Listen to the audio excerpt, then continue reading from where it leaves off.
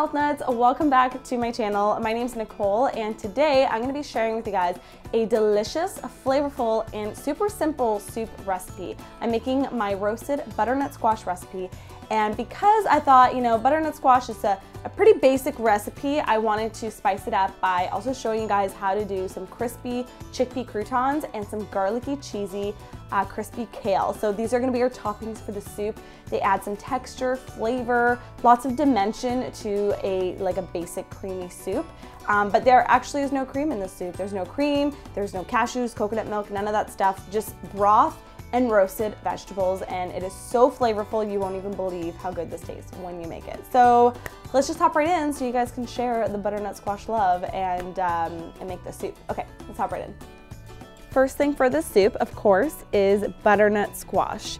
And you can basically find this squash at most grocery stores all year round, which is really convenient. And one of my favorite ways to roast it is just to slice it right in half and scoop out all of the seeds from the middle like you would a pumpkin. So I'm gonna take a cookie sheet lined with some parchment paper. I'm also taking a bulb of garlic that I just cut the top off, and I'm gonna place that on some foil.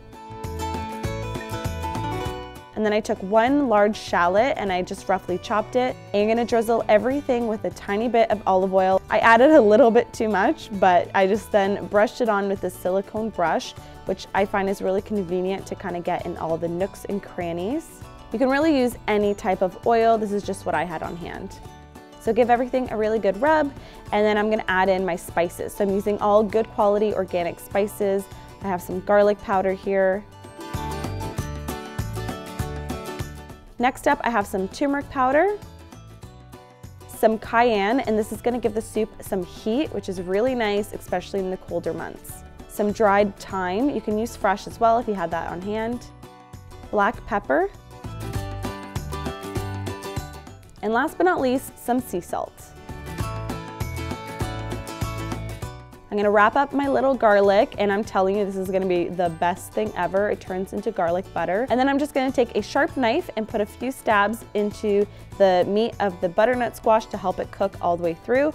I'm gonna put them face down and pop that into the oven at 350 Fahrenheit for about 45 minutes.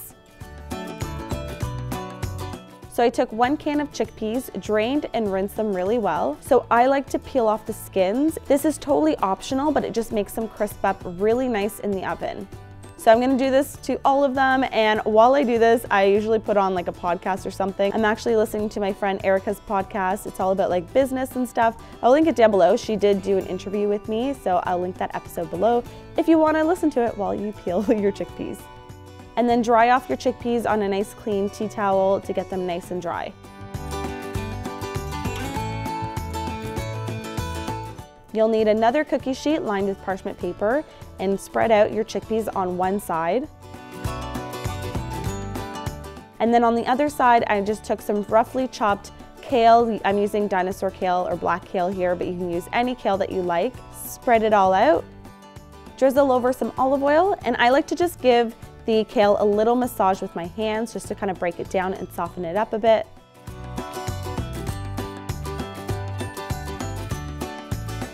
And then for spices, I have some garlic powder. I love using garlic powder instead of just crushed garlic because it's not going to burn when you roast it. Freshly cracked black pepper, sea salt, and then just over the kale to give it a nice cheesy taste, I'm going to sprinkle on some nutritional yeast. Roast it in the oven. Now the chickpeas take about 40 to 45 minutes and the kale takes only 15 minutes. I will have all the directions on my blog linked in the info box. Once your veggies are done roasting, you just want to take some kind of spoon or scooper to take out all of the meat. I find that just a metal measuring spoon works really well to scrape out all of the meat.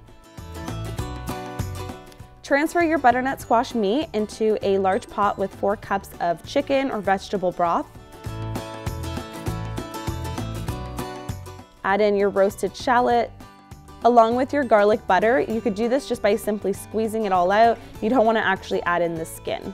This is so good, even just spread on some toast in the morning. You may have vampire breath, but honestly, it's the best thing ever. And during cold and flu season, you honestly want to eat as much garlic as you can. I'm gonna bring this up to a boil and season with some more salt, pepper, and a little cayenne pepper to taste. Give it a stir and then just bring this up to a boil. Once it's done boiling, you can turn off the heat, and I'm gonna ladle it into a high-speed blender. I like to do this in 2 batches, otherwise you run the risk of it exploding everywhere. So anytime you're using hot liquid in a blender, just make sure that the top is ventilated a little bit so that it doesn't explode, because pressure and heat and steam, you know, science. Blend it all up for about 15 to 30 seconds for each batch. And this is what it looks like when it's all blended up. And when you're ready to serve, simply grab your bowls, transfer your soup. You can literally transfer it straight from the blender. It'll be nice and hot and creamy smooth. To make it extra fancy, sprinkle on some more spices. And then garnish with that crispy, garlicky, cheesy kale and your roasted chickpeas. The texture of the kale and the chickpeas works amazing with this creamy roasted butternut squash soup. Highly recommend adding these toppings. And there you have it, a super easy, flavorful roasted butternut squash soup. I promise will warm you up during the cold months. It's also delicious if you just dip some toasted sourdough bread right in. All right guys, that's how you make my roasted butternut squash soup. I hope you guys enjoy it. If you try it out and take a photo, be sure to send me one on social media. Tag me at your health nut so I can easily find it and like it. I love resharing your photos and commenting and liking them. It honestly just makes my day when you guys recreate my recipes. Also, we just hit 300,000 followers on YouTube. Like, what is life right now? Yeah, I woke up this morning and we hit it. We're already actually past 300, which is so cool. I can't even believe, like, what? Like, the Health Nut family is so freaking huge. I'm just like mind blown, really, guys. I feel like we can hit 500,000 by the end of this year. Like, I'm so excited for this year. I have so many exciting things on the way, and I just want to say thank you so much to all your support for sharing my videos. Like, honestly, that's the best way to grow the Health Nut family, is to share it with someone you know, a friend, a family member, a coworker that you know is looking to eat better, maybe get some healthy inspiration for their life, especially for the start of a new year. And that is really how the channel grows. So thank you so much. Also, I love every single one of your comments, your avocado emojis, your hashtag HealthNutFam. You guys are seriously the best, and I love reading every single one of your comments. So thank you so much. And here is to 500,000 by the end of 2018. I feel like if I set that intention now, we're definitely gonna hit it, right? So we'll just, fingers crossed, I feel like we can do it. But yeah, thank you so much guys for watching. I will have the whole recipe linked down below on the blog so you can follow along, you can save it, you can pin it, all that fun stuff. And I will see you guys in my next video. Bye guys! Mwah! Love you.